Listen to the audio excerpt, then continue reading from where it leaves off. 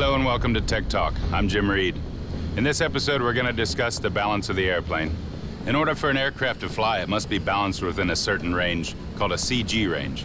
CG stands for center of gravity, and it is the point at which the aircraft would balance fore and aft. The forces at work on the aircraft with regard to balance are the lift produced from the wing and the weight of the aircraft, which is centered at the CG point. There's a misalignment between these two forces. The lift being produced by the wing is a bit further aft than the weight of the aircraft and the CG point. The misalignment of these two forces would cause the aircraft to pitch nose down. In order to counteract that and make the aircraft flyable, the horizontal tail must produce a downforce. If you shift weight around in the aircraft, you can shift the CG point as well.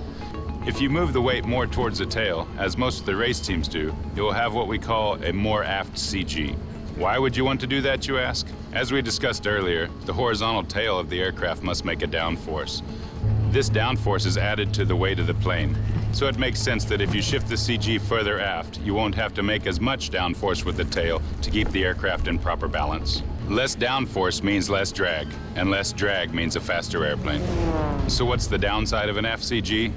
The aircraft flight characteristics will change quite drastically. It becomes far harder to control. Some pilots describe it as twitchy the more aft you push the CG.